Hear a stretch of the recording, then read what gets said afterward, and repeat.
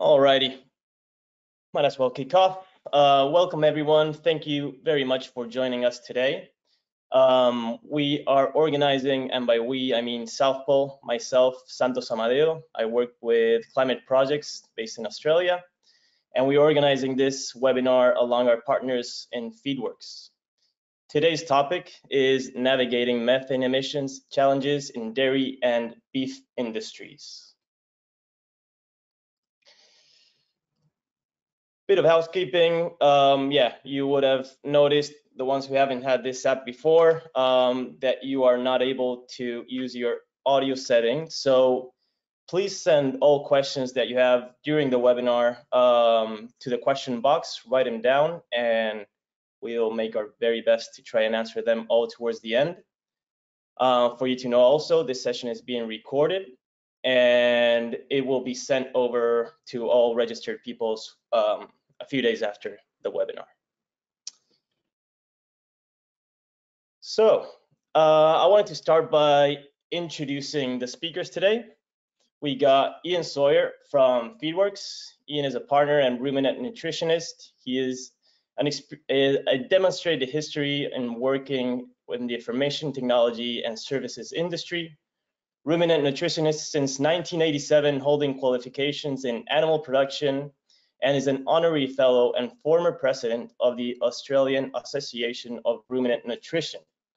Ian is going to be going first, covering the why of this webinar. And following him, we'll have Shanti Morse from South Pole. Shanti is the head of climate projects for Australia and New Zealand. He's a professional with over a decade of experience in nature-based solutions. With his team, Shanti is setting up Australia's first methane avoidance projects for dairy and beef cattle and developing ways for landowners to access investment. Without further ado, we'll have Ian take the floor and explain to us the why. Ian. Mute button, please, Ian. Sorry, team. I do apologise. Santos, great to be here. Thanks everybody for tuning in. So one of the hopes that we have today is to bring a little bit of clarity, a little bit of understanding to people that are looking into this space and getting an understanding of whether we're moving into a compliance space or a voluntary space, how the establishment of a project around methane abatement or greenhouse gas abatement on a ruminant enterprise can be undertaken. There's sort of two ends of the spectrum here. Some people think that greenhouse gas and methane abatement is going to be rivers of gold on beef and dairy farms and sheep enterprises. That's unlikely. Other people say it will be completely impossible to achieve. I think that's also unlikely. I think these things are very achievable. And some of the things that we'll go through today, Shanti establishing sort of the aspects around what certification looks like, and myself talking a little bit more about what happens on farm, would hopefully inform people and create some interest and enthusiasm around brushing away some of the unknowns around a project development. So with that said, let's look at a couple of things. The things that I get asked around this space is, will the ruminant sector be required to drop methane output, and how would we go about doing it if we're required to do so? Slide. So let's start with the why. There's a sort of a landscape out there that creates interest in a tool that successfully combines methane abatement but with productivity gains, because when we start doing some of the economics in this space, we are certainly going to have to stay in the black, i.e. remain profitable, if we ever hope to get into an environmentally friendly position. Slide. The questions that I get asked are, will you be forced to reduce methane? And what about this whole net zero position? Well, my comment to that would be, I'm pretty darn certain that we are all going to, in ruminant enterprises, be expected to do something around methane abatement. I do not think that we are going to be expected to get to net zero. I think that will be very difficult in ruminant enterprises, but do expect that we're going to have people looking upon us and saying, do something. And who will those people be? Who will those people be asking us to do it? Well, If we're in New Zealand, clearly there's a bit of a policy position pushing that along. I don't think the same policy position exists in Australia. I think in both countries we can expect supply chain pressure, supply chain from milk processors, meat processors, potentially the banking sector, a number of things along those lines that would push us to be doing things. How will I do it? I think that we will all be looking at enteric methane, because other means of reducing greenhouse gas via offset probably won't make a huge dent in the carbon created in ruminant enterprises. Enteric methane is substantial in all those enterprises.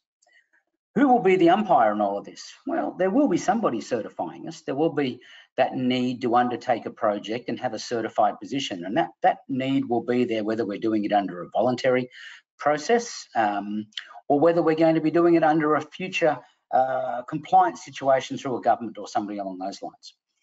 The big questions I get asked are, will I get paid to do it? And the answer to that, if I was speaking to a dairy farmer or a beef farmer, was, well, probably not a great deal, and nothing from the government as yet in Australia and New Zealand. And if somebody's not going to give me lots of money to do it, will it pay to do it myself? Should I step up and consider doing these things? And the answer to that is yes, if you get productivity as well as methane reduction. Slide. Everybody would like, when I say everybody, our broad sector would like methane abatement to be voluntary. Nobody's stepping up to pay for it yet. We're not getting paid an extra $1 a kilo for meat. We're not getting paid an extra $1 a kilo for milk solids. And my experience, having previously played in the monogastric sectors around eggs and chicken and pork, and looked at how some of the evolutions have occurred around animal production in those areas, is that don't expect huge premiums to come into the market for this sort of scenario. Do, however, expect that we might have some exclusion. And people might say, I'm sorry, if we don't step up, you will not be part of this supply chain. So I think that we need to take that with a little bit of realism and recognise where the pressures will come from. And recognise that, as I said earlier, perhaps it's not going to be rivers of gold, but action will be required. Slide.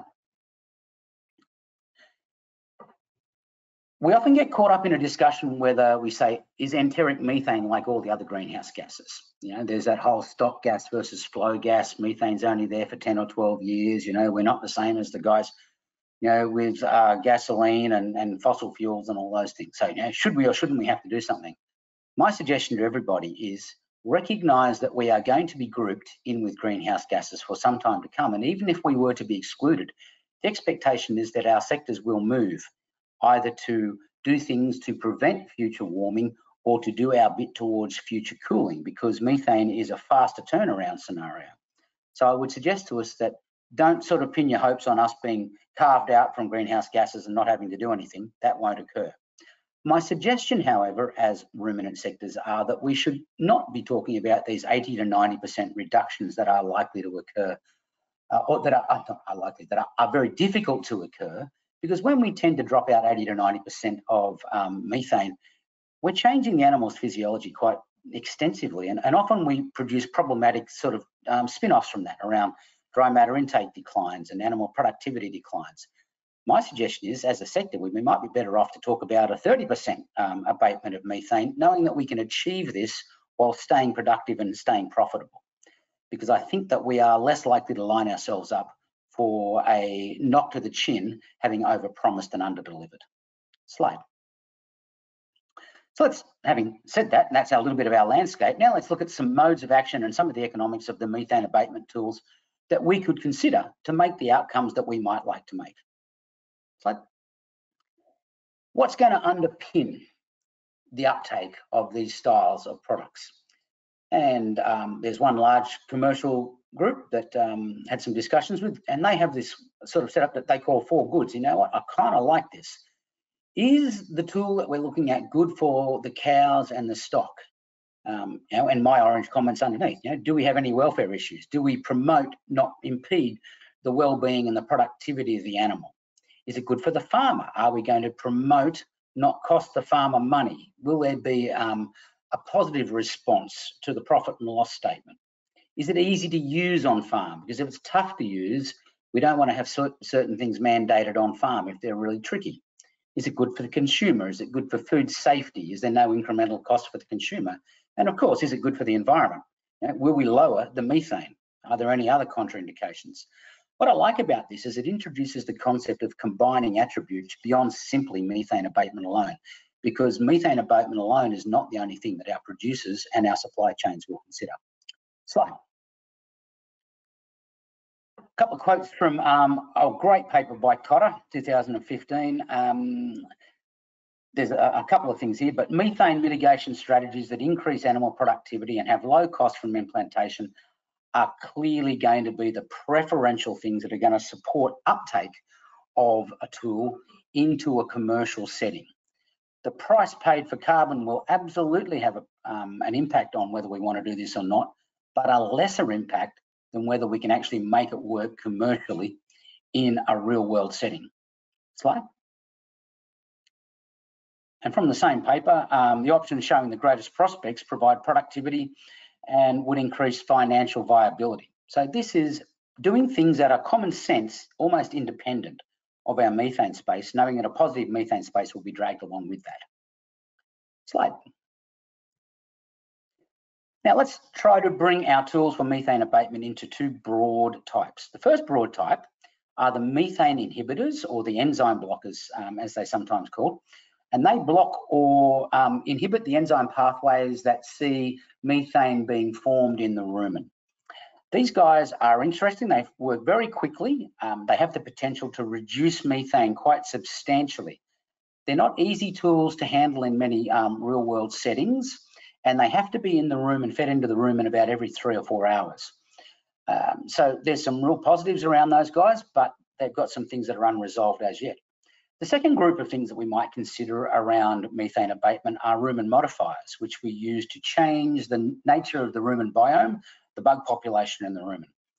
These guys don't reduce methane as much normally, but they are easier to use in many cases, a bit simpler, a bit more robust, usually considerably cheaper, and they bring some productivity gains, where the enzyme blockers don't tend to bring productivity gains. We're not making more meat or milk when we use an enzyme blocker.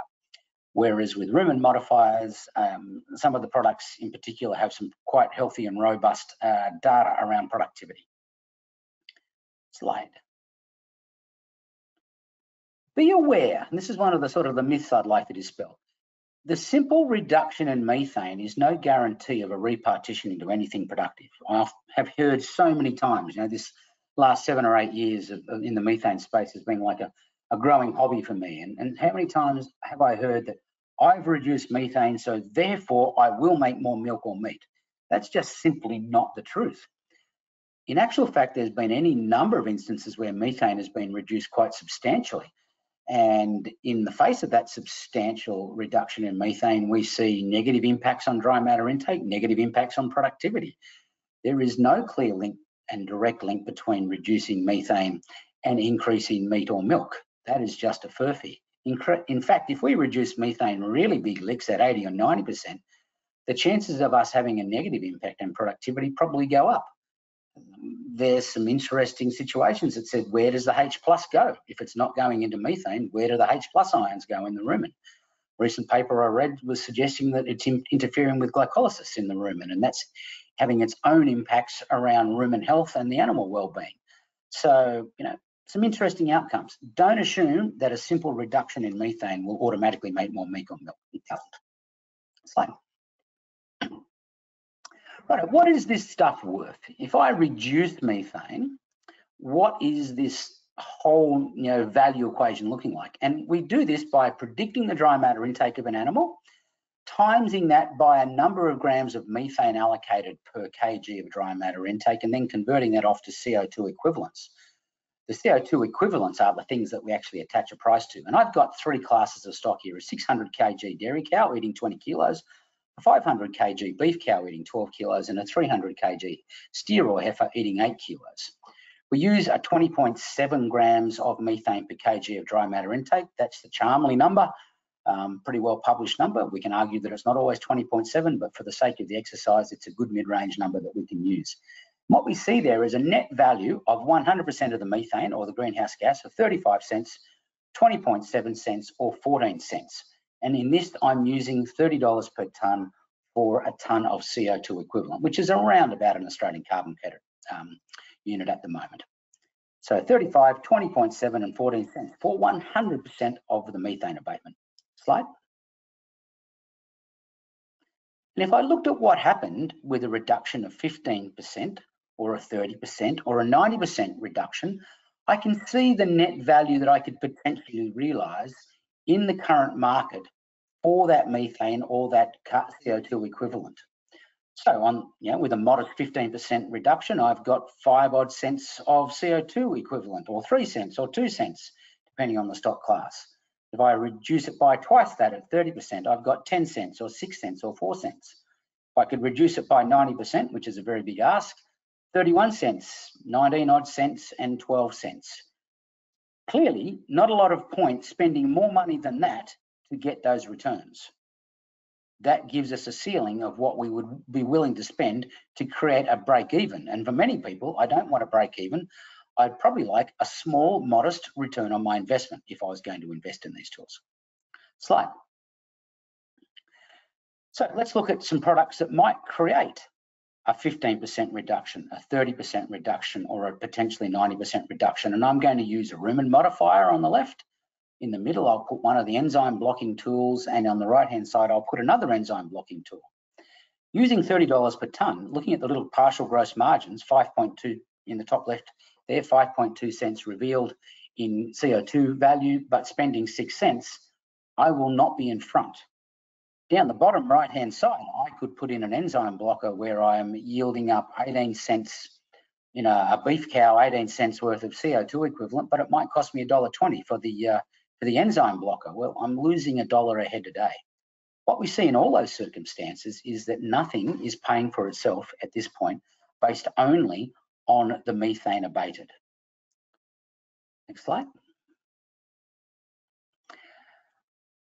So people would say, right, well, at the current ACCU or the current tonnes, that's not going to pay. What if we double the price of our CO2 equivalent to $60 a tonne? That's above the market at the moment. What would happen if we did that? Slide. Now we would see that the value of our CO2 avoided, the methane abated, doubles up. And what we're seeing is a net positive, and we've actually got a small positive on our partial gross margin on the ruminant modifiers, but we're continuing to be in a net loss-making position for the enzyme blockers based on input prices that I'm using there. And I think those input prices are reasonably accurate based on world markets and public understanding of where those things are at. So if we could double up the price of CO2 equivalent, the ruminant modifiers would pay for themselves. At a current CO2 equivalent price, we would look for productivity in order to be in the black. Next slide. Shanti is going to talk about how we maximise the value for our carbon. That's South Pole's specialty, and we want to do the best we can with our carbon. But almost irrespective, I can be very confident in saying, as we looked at the Cotter paper earlier, we are going to need some productivity gains to make all this work and to be attractive to primary producers. A net break even is not necessarily attractive to somebody. If we say to somebody, give us $1 and we'll give you $1 back, not lots of people jump at us. If we say, give us $1 and we'll give you $2 or $3 back, more people are going to be interested in that whole outcome. So productivity remains important. Slide. I'm going to make a couple of comments around 3 of the common products. Bromoform is the active in a couple of the enzyme blockers. What bromoform is good at is it reduces methane reliably and in quite big licks if we put it in. It's got a number of unresolved circumstances or unresolved features, I would say that. The data does not support it making extra meat or milk. Simply reducing methane does not seem to be producing extra meat or milk. There seems to be some suppression in dry matter intake in a number of the trials, and the high methane reductions seem to be the ones that are producing more risk of negative productivity outcomes. It's a very volatile compound, and it's not easy to use in our extensive systems. We need to put it into the rumen every 3 to 4 hours. bit hard to do so outside of a TMR. It's pretty expensive to use, but you know, it does reduce methane reliably, so that's a positive. Next slide. With 3NOP, which is the Bovier brand of stuff, what we like about this one is it too reduces methane reliably, and we can say that it's very safe and it's certified through the European Food Safety Authority. It also has a data set that suggests it's probably not going to give us meat or milk uplifts. And when we don't have these meat or milk uplifts, it becomes harder to make a payback. It's a tricky molecule to deliver outside of a TMR as well. So extensive use of the molecule in licks and dairy feeds and pellets and those sorts of things becomes a bit tricky. It too needs to be delivered every 3 to 4 hours. The data suggests it's probably less effective in higher fibre diets.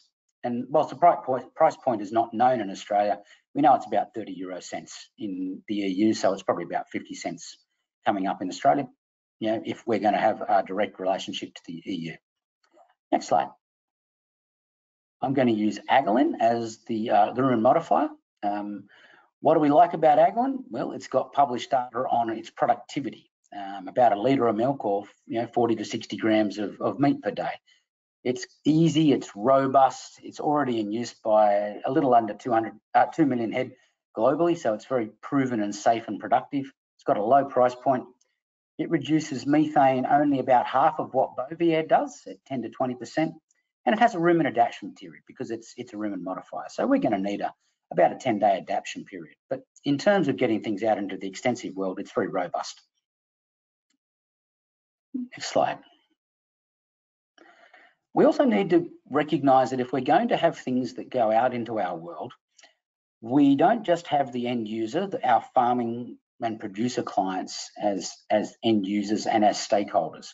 Our market is not just farmers. So I just want to throw something up that's going to throw some commercial reality around some of these things.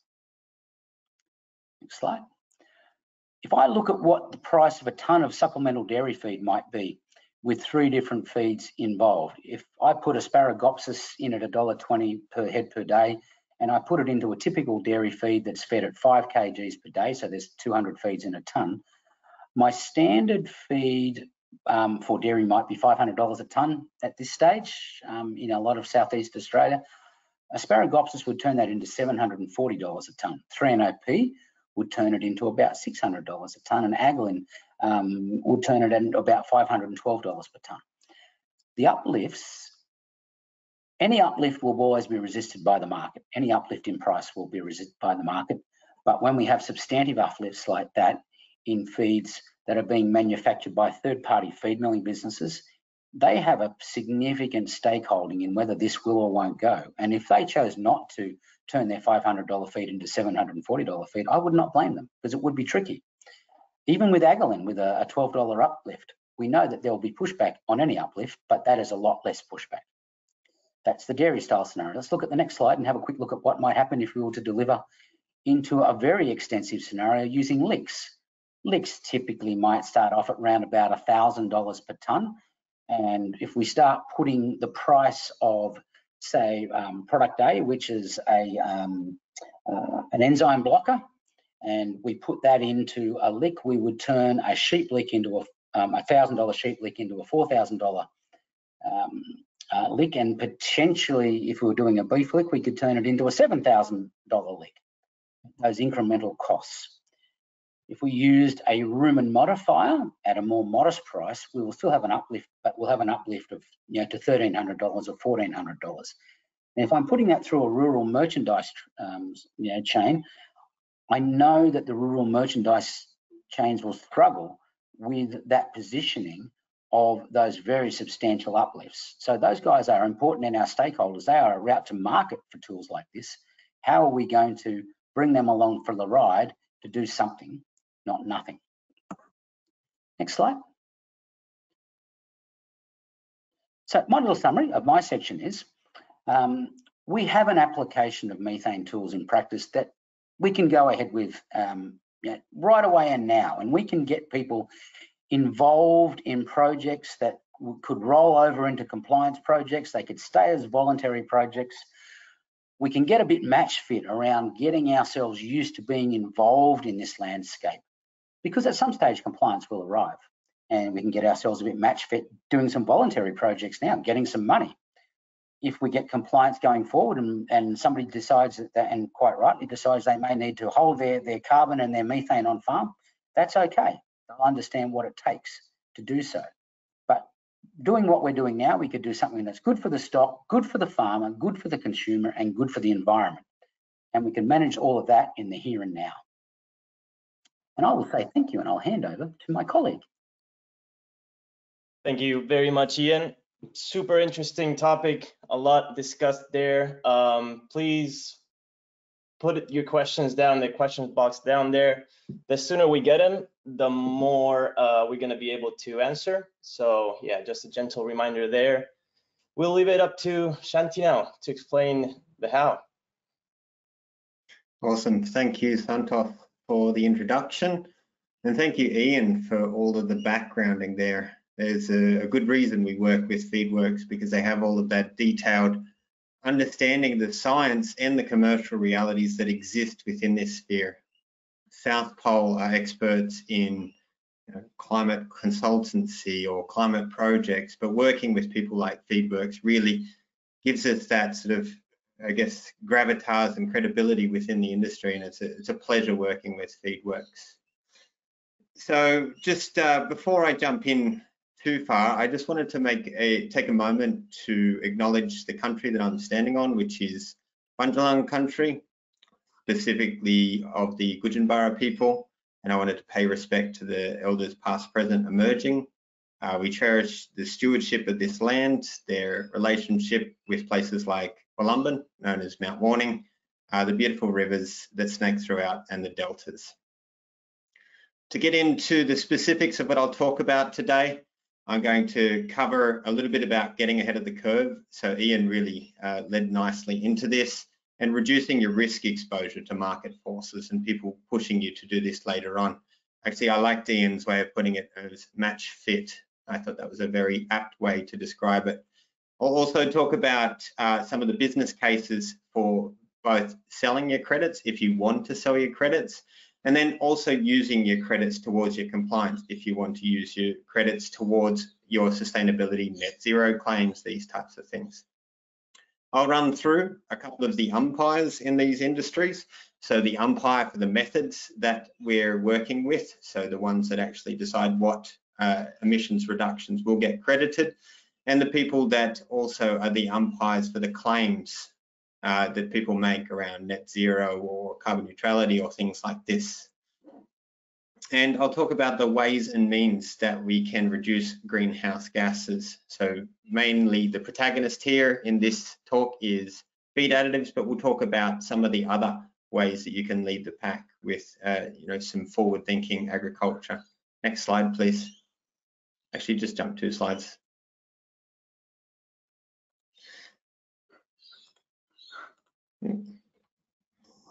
Awesome. So quickly, I'm just going to start with the business case for offsetting.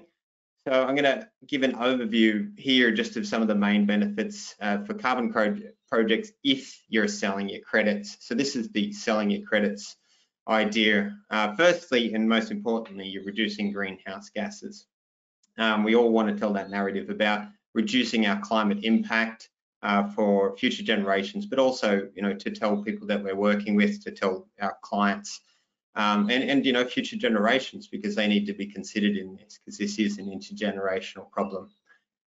Also with credits, we're looking at a diverse revenue. So you're getting paid to, and environmental markets came about to incentivize the changes, these positive changes that bring benefits to farms and to the environment.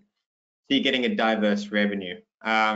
Also in the future, regulatory compliance. If you're getting match fit, as Ian said, you're getting ahead of the curve. So you're already ready for any of those changes that may come ahead. A lot of people are afraid that what will happen is if they make changes now, they won't be counted in the future.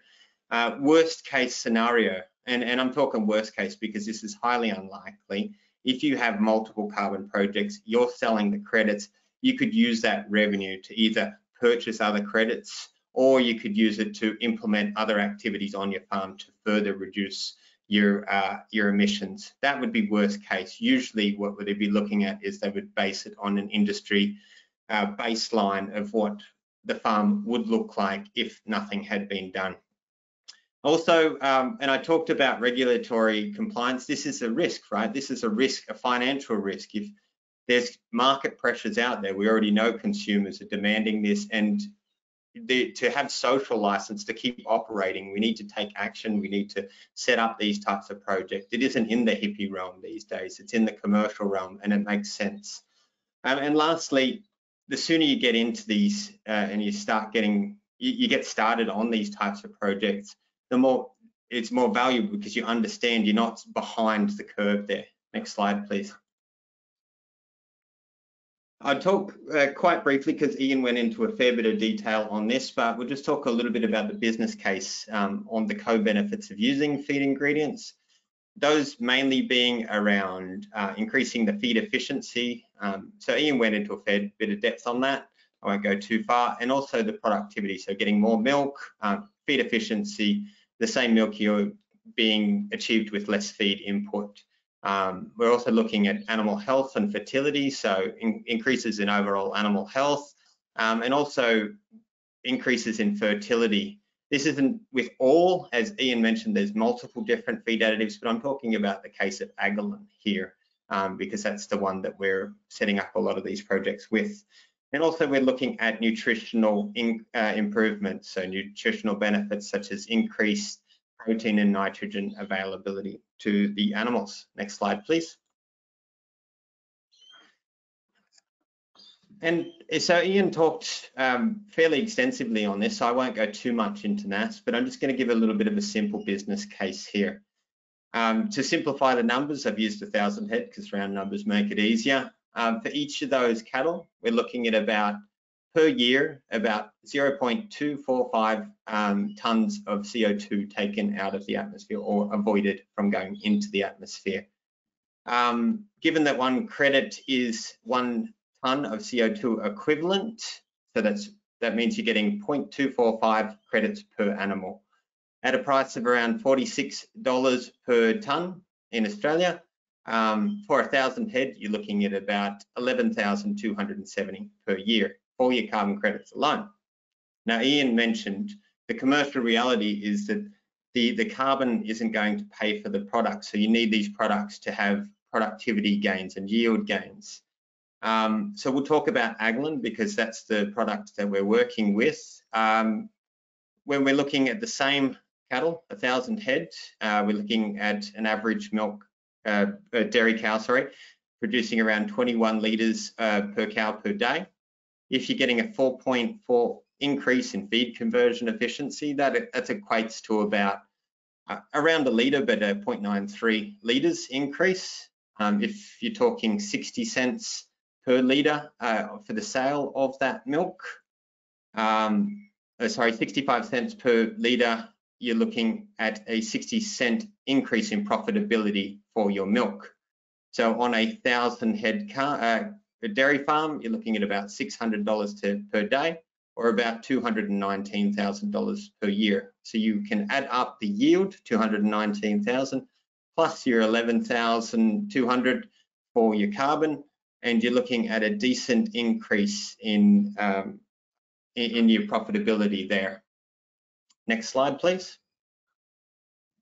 South Pole has been the leader in these types of projects, and we've got a number of projects that we're working on worldwide. We actually helped develop the standard for which people are registering their projects. I mentioned a price per credit. What we're looking at for some of the contracts that we're selling these credits for, we're looking at around 25 to 33 US dollars, so around that 46 or $50 Australian mark at the moment, but this should increase in the future. I just want to talk about some of the projects we're working with globally. Barry Callebaut is one of our bigger projects.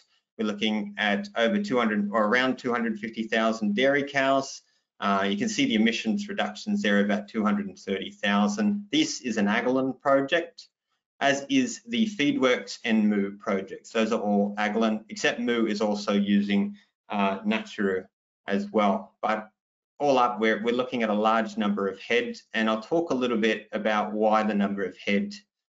As you could see in the last slide, it was only 0.245 credits per head, so you need a large number. Scale is important here.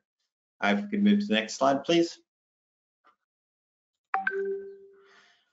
So I want you to, what I'm now going to talk about is the business case for moving now, before regulations, before clients or the markets push you to move forward. So we'll talk about insetting first. Some of the main concerns for these projects are the need to inset. We get asked very often, will I have to keep my credits? It's a challenging question to answer, but generally no, unless there's a regulation. But what you can do, if you want to have a net zero claim, or if you want to start reducing your greenhouse gas emissions, you can inset your credits. You can use these credits towards these claims, and we can help you plan for that. In the future, and also currently in some countries, there is government compliance. There is a requirement to reduce your emissions via government policies.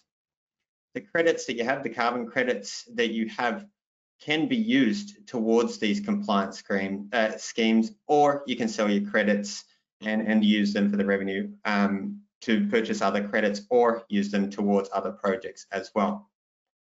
One thing that is a big concern, and the ACCC is looking into this this year, is greenwashing. We need to ensure that any claims around emissions reductions, around these climate-related issues, are backed, that they're not, that they're substantiated. South Pole has a great deal of experience in communicating the climate action that you're taking, in communicating the projects that you're setting up, and setting up profitability for these projects as well. So we can help you with that journey, and we can also help you communicate what's happening. Next slide, please. This is just a brief look, and I won't run through all of the legislation. This is just a snapshot of some of the legislation that's happening worldwide. This isn't to scare anyone, it's just a reality of what is out there and what the landscape is looking like. As Ian mentioned, it's not always going to be government regulation that pushes this. It may be consumers, which then push the banks, which then push the insurers, and it pushes all of these people to make these changes. So it's good to get on the front foot. Australia's made modest moves compared to the globe on a lot of these things. We have set up a 43% reduction of greenhouse gases by 2030, which has set off a bunch of things there on that left-hand side, which is the Australian movements, like the safeguard mechanism being one of them. Our largest emitters are required to reduce their greenhouse gases by 4.9% year on year. I think that's an important one to describe, but we also have mandatory disclosure of your greenhouse gases for larger businesses. Looking outside of Australia and in New Zealand, there is dairy and beef producers are looking at 2025 for a tax on their methane. So it's important to get front-footed on this, and we can help with that. Next slide, please.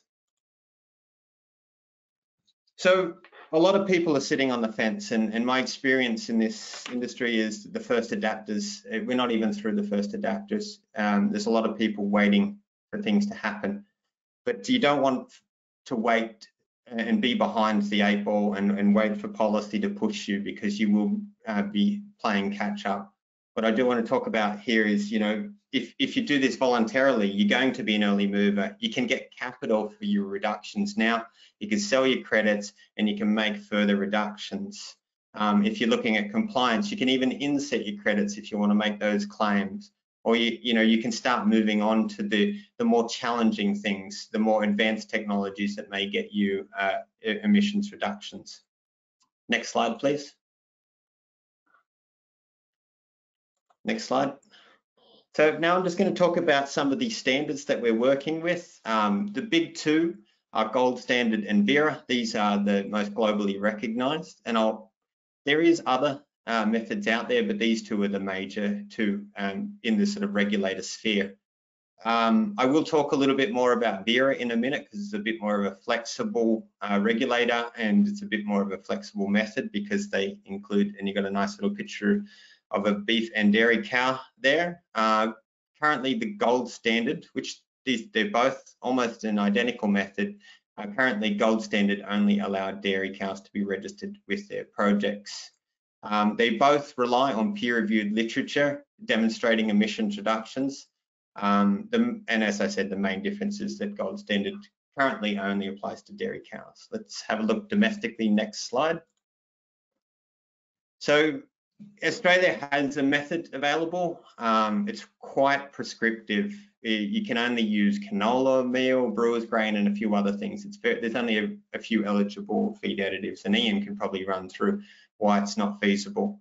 There are no projects. That's why there's a big X there, and there likely won't be any projects registered with this method. There is hope in Australia with our own method, the Emission Reduction Fund, or I think it's called the ACCU scheme now.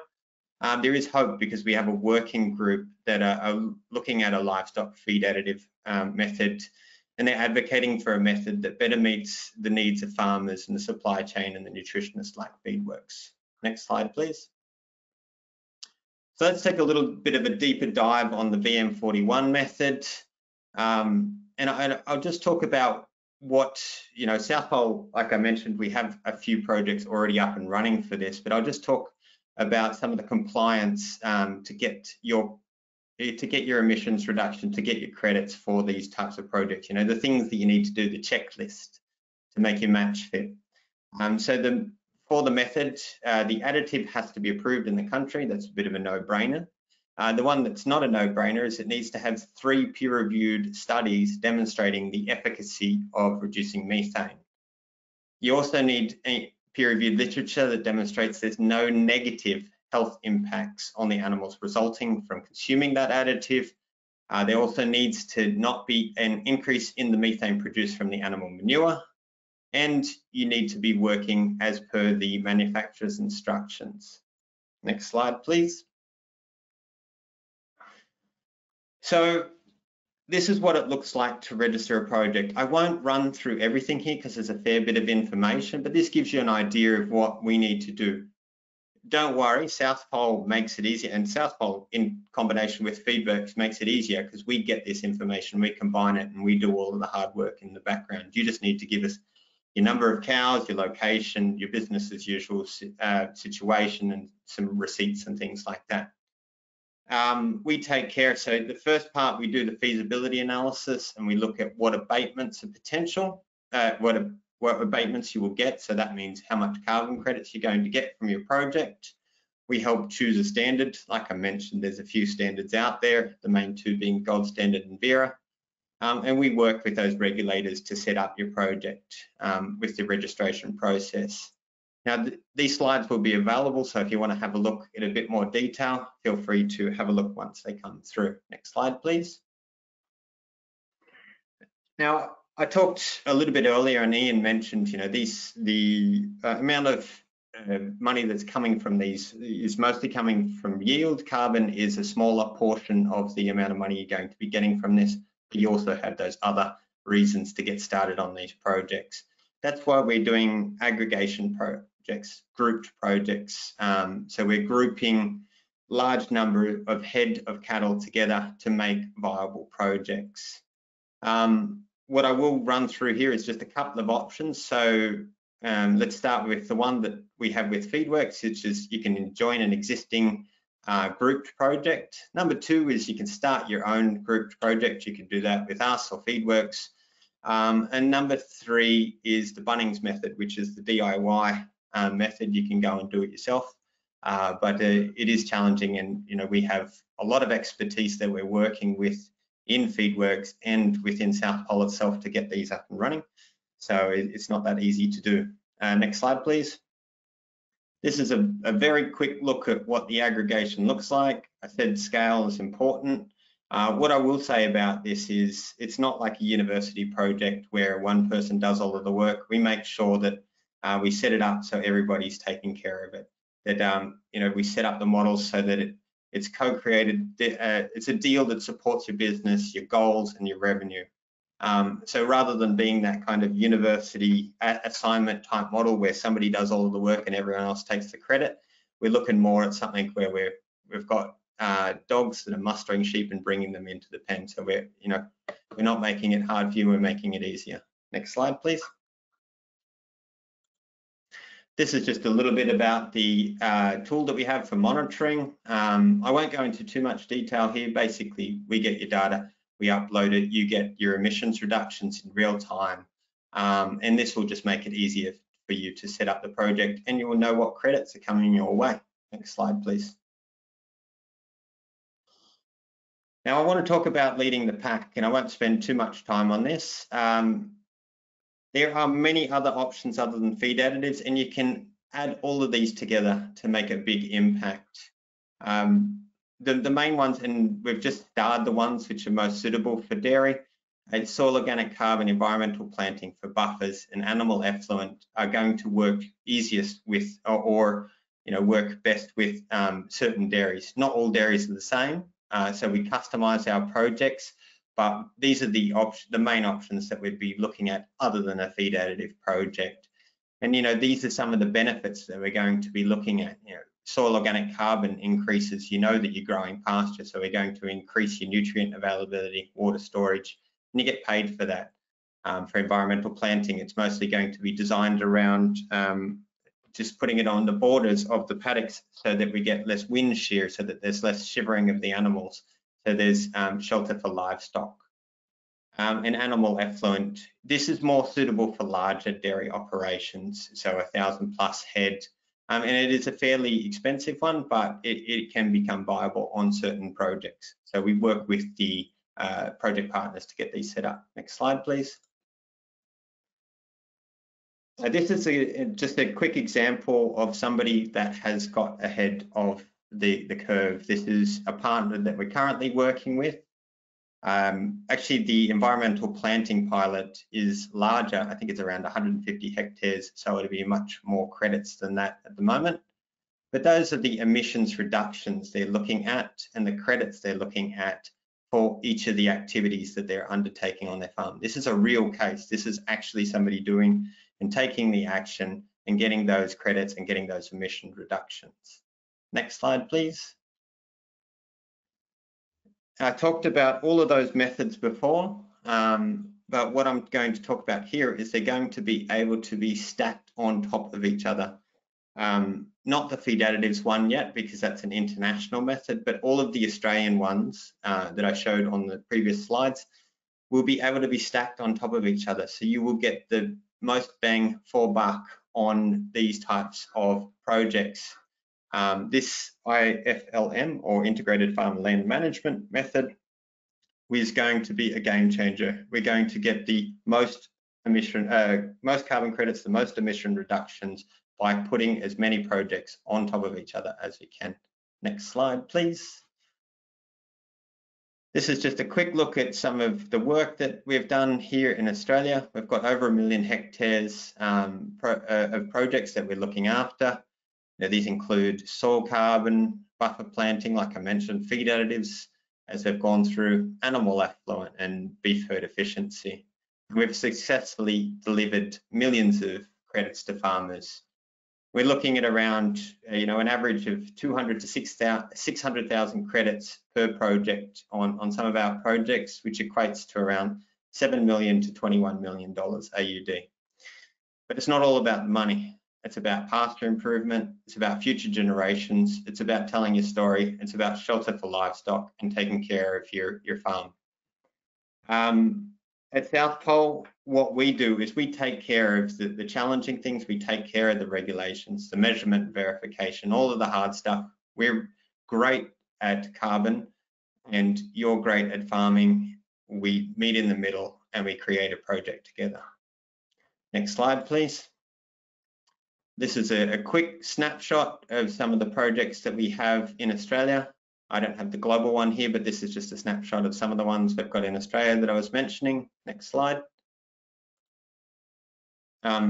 This is just a quick call to action, because these are stats of what consumers are wanting. You've likely heard it for years that the time for action is now, but now the commercials make sense.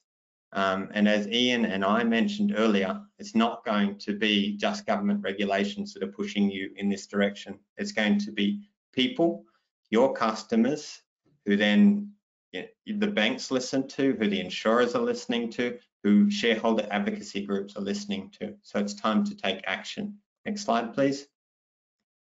So if you want to be a climate leader, your actions need to match your intentions. Next slide. South Pole, other than just setting up, well, I won't say just, other than setting up climate projects, also helps you on your climate leadership journey. And it goes a little something like this. Next slide, please. This is our global representation. So you can see we're not just a bunch of hippies. There's 1,300 of us. We're across 30 countries, and South Pole is the largest climate consultancy on the planet. So we're doing decently well. All right, I'll pass back to Santos. Thank you very much, Shanti. And thank you, Ian, as well. I'll invite you both back. There you are.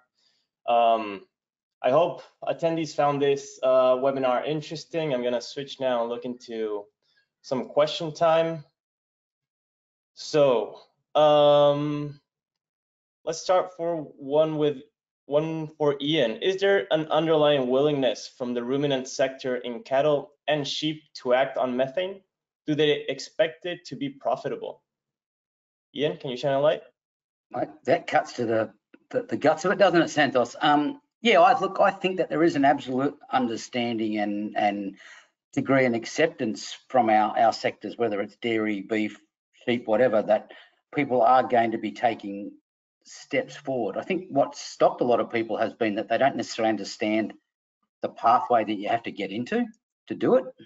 And yeah, they've sort of got to move past that scenario where some people are telling them they're going to make squillions of dollars out of it, and it's all going to be, awesome, and you're off to Switzerland every year, but that's not going to be the case. And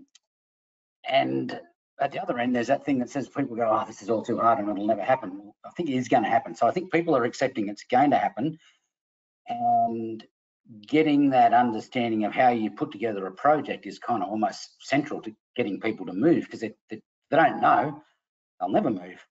The second bit was, do they think it's going to be profitable? I reckon most farmers, like since '87 that I've worked with, farmers make business-based decisions, the producers make business-based decisions, and I think their attitude to methane will be just the same. They will take a decision that they won't take a decision if it's clearly not going to be profitable. It's going to lose them money.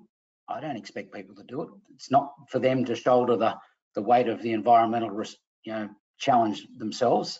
So I think it's reasonable.